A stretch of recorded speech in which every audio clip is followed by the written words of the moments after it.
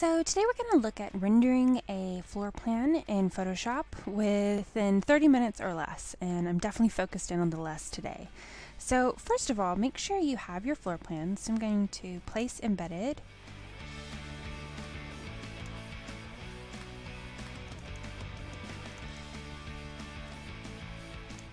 and place this PDF of a floor plan. So it's there, and this is what we're going to work with when we are rendering. So to render, we're just going to add some textures and color and some various kind of lighting effects, just to give it a little bit more life where it's fit for a presentation. So first things first, let's do the flooring. So I'm going to do a new layer, and what we're actually going to do is go back to the old floor plan layer. Then we're going to use the magic wand, and we're going to select areas that we know are going to need a flooring texture in order for them to look correct. So what I'm going to do is select this, and now I'm actually going to use the marquee tool and deselect, so holding down the Alt key. And so we're just kind of here. And there's going to be rugs here, and it's actually picked that up from the original drawing, so that's good. And I think all that's good. Let's go back to the magic wand, and you know what? I'm going to leave that here, and then we're going to see what needs to be filled in some more. So going back to this new layer I've made, I'm then going to take just kind of a random color, and with the paint bucket tool we're going to fill that area. So now we can really see where it needs to have more flooring versus where it's actually fine that there's no flooring. And particularly I think the issue is we want to add some flooring in this utility room, and we want to add flooring in where any of these kind of cupboard door swings are. So I'm going to go back to this floor plan layer, press W for the magic wand, and we're just going to hold down the Shift key and select all of these various areas that will need some flooring.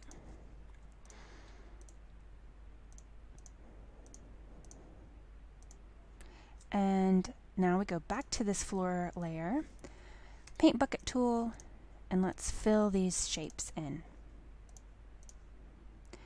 And with that, I think we're good.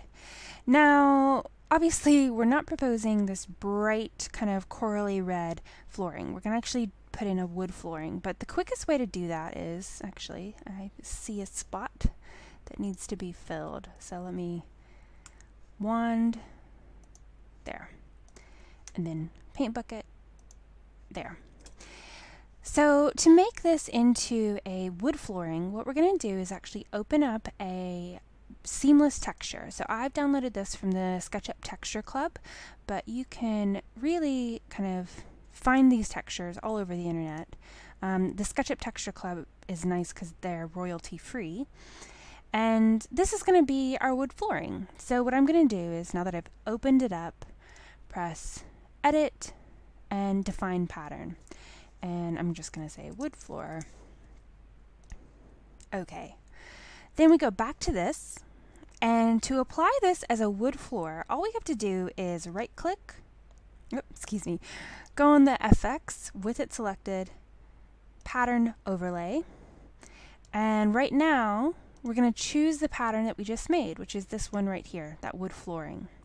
Now it's obviously really big, and we actually were wanting to propose it at running at a 45 throughout the entire space. So what I'm going to do is bump it down, let's angle it, and actually I want to angle it the other way, so let's do 135.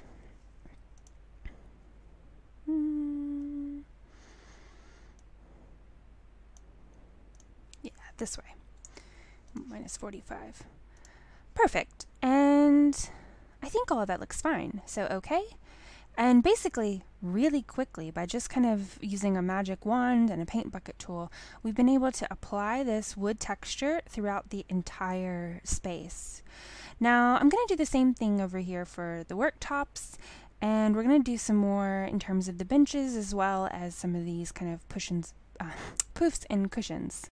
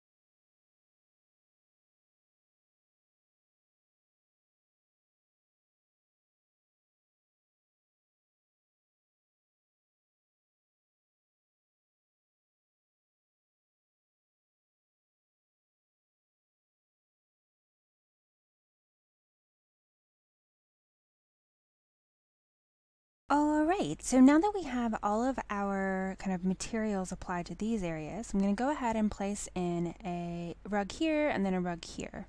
So place embedded.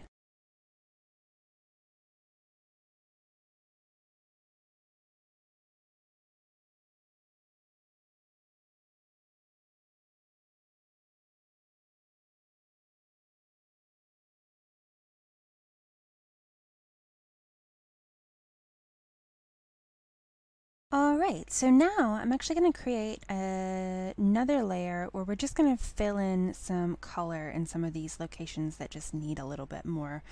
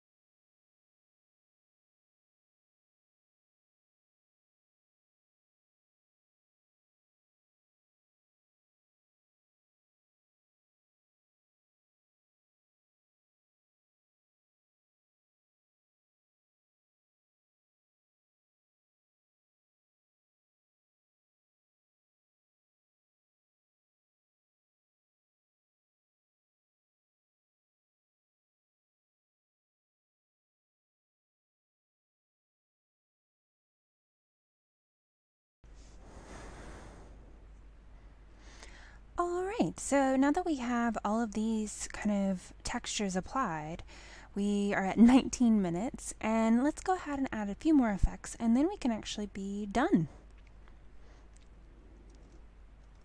So first things first, I'm going to go to the floor layer, and what I'm going to do here is actually add in a inner shadow. So we can preview it and just get an idea of what it looks like. So right now it's quite faint. There, it's a little bit bigger now. And it's kind of not at the most logical angle either, considering there's windows over here. But we can start to see there's a nice shadow. Now I'm going to go ahead and fix some of this on the door because we don't want that to show. But really, we're giving ourselves a little bit more depth in these particular kind of areas and making sure everything shows correctly. And let's just bump down the opacity a little.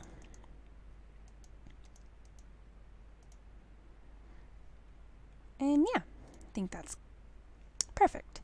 So now I'm going to add a few more kind of effects. So let's go to the countertop, and this time we're going to add a bevel and emboss.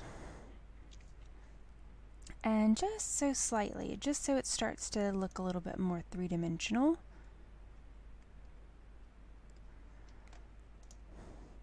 And perfect. So now what I'm going to do, just to wrap up this drawing, I'm going to go ahead and group all of these things, and let's duplicate it. So we want to give ourselves the option to kind of revisit these layers, but I'm actually going to merge this duplicate group.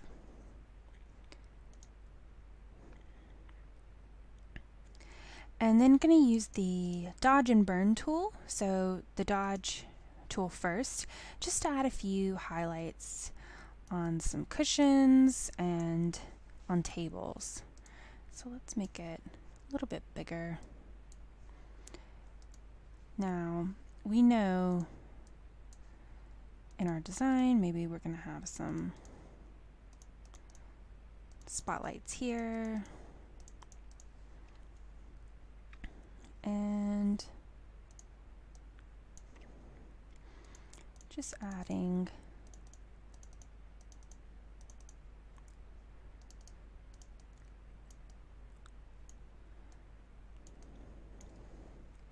and now let's go to the burn tool. We can add a few lowlights.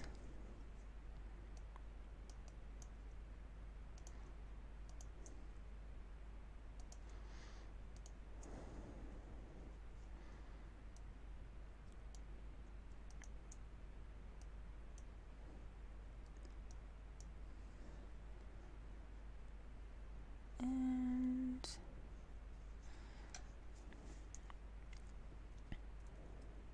let's go back to the dodge tool. Just add a few more highlights.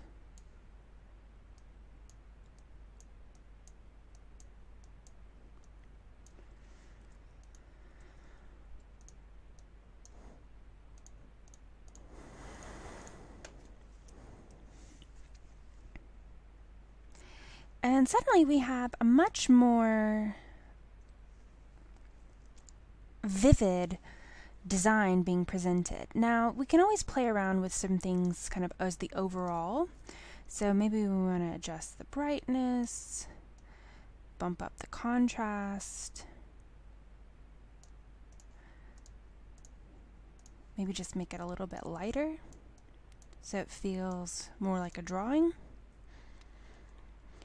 And really, I think that might be it. I think the only other thing I might do is going back to the drawing itself. Let's add in a texture or a color into the wall. So let's do a new layer, and I'm not sure which color I want to use.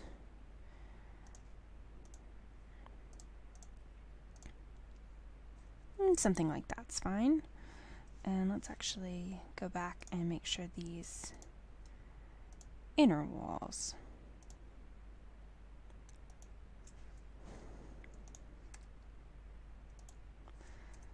Perfect.